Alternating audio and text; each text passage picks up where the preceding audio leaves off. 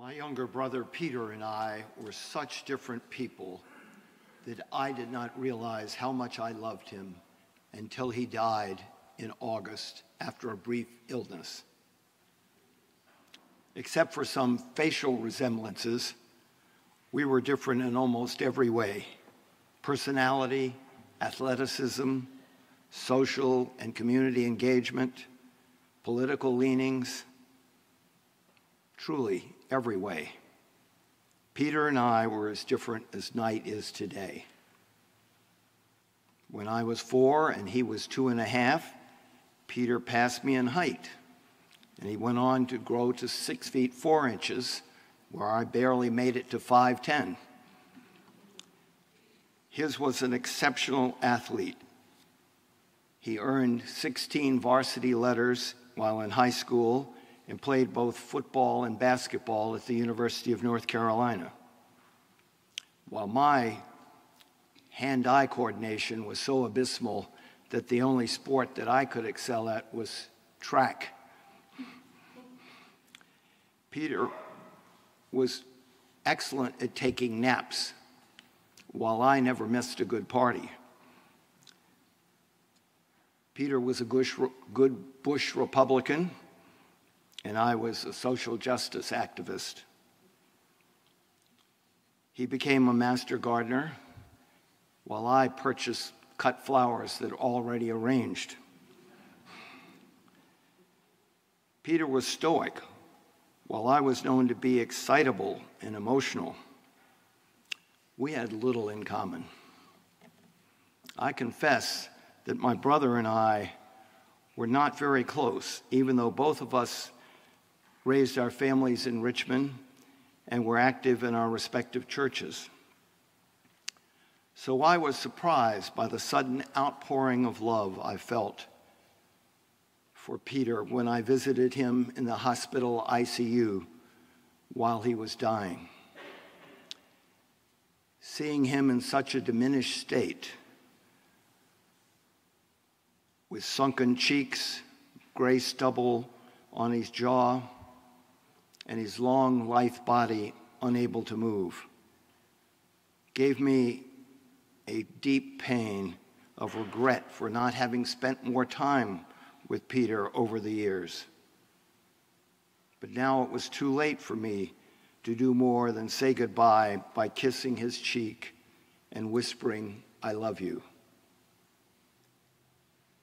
To my surprise and delight, he responded with a guttural, unintelligible sound that I knew was his effort to express his love in return. The gospel this morning concluded, "All who humble themselves will be exalted." And that was Peter. At the reception following his funeral, a member of St. Michael's, Peter's church in Bon Air, told me that no one in that parish knew that Peter had been a star athlete in college until they heard the eulogy offered by one of his football teammates from 55 years before. And they saw a large group of others dressed in Carolina blue who had come to honor their quiet teammate. Members of his church knew Peter for his 30 years of training acolytes and for his volunteer work through the church. But Peter was too humble to talk about his exploits. Instead, he listened to others with a compassionate heart and served when he saw a need. Today, the church celebrates All Saints Sunday.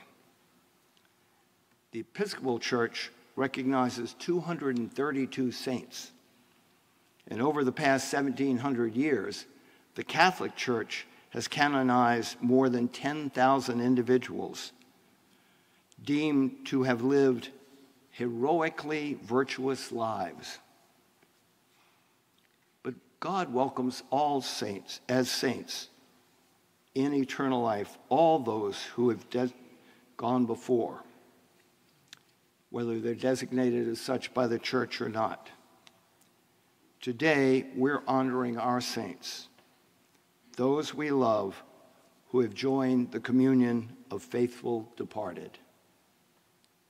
I count my humble but capable brother among the saints we honor today. And I have no doubt that each of you has family members, friends, and others you love who have died and live in God's eternal kingdom.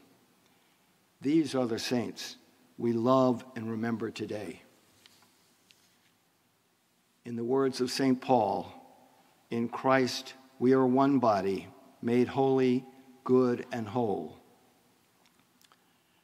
So I invite you to sit as one body in the silence that will follow and give God thanks for the lives of the saints you love.